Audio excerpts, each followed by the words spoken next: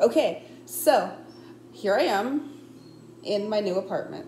As promised, there's a stove. Holy shit, shit's gonna happen. I'm gonna have to get a new camera. So yeah, you're here too. Oh my god, Jasper's here. Okay, so I get a weekly ad from the grocery outlet by my house, and we will.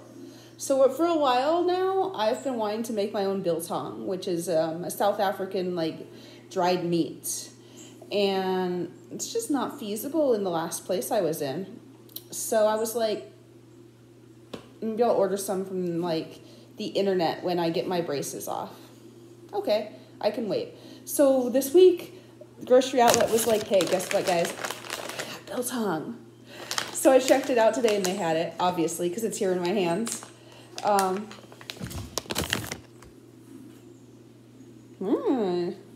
We got biltong and they look like they're in treat packets, huh? So we're going to try some right now. It's not going to work really well with braces, so we're going to have to break it up because it's in a lamb casing. So I'm going to take that casing off because, hey, you want some casing? Yeah, you do. So it's very like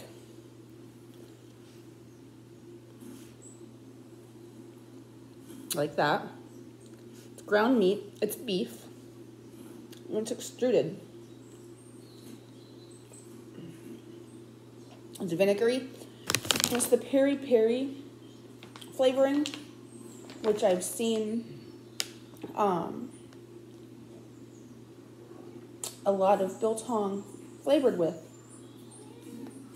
So there's vinegar, there's nutmeg. You ate the casing. That's great. Salt, chili pepper, coriander, clove. So they're kind of using vinegar and chai spices. And, it's damn good. It's air dried.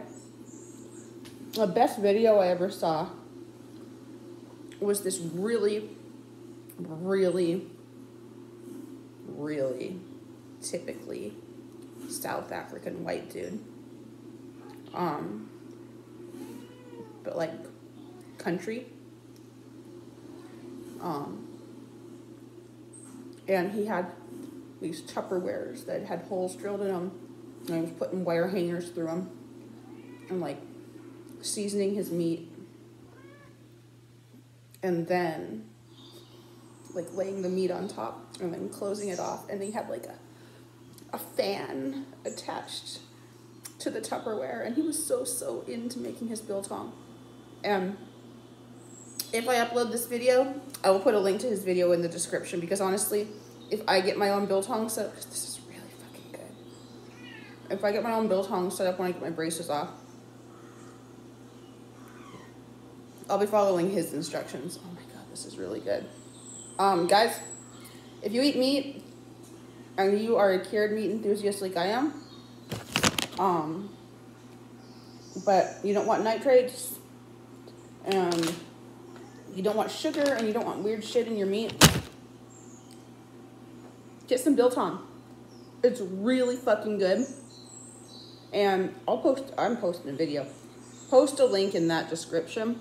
I know I only have 14 followers, but holy shit, this shit's good. Get some biltong.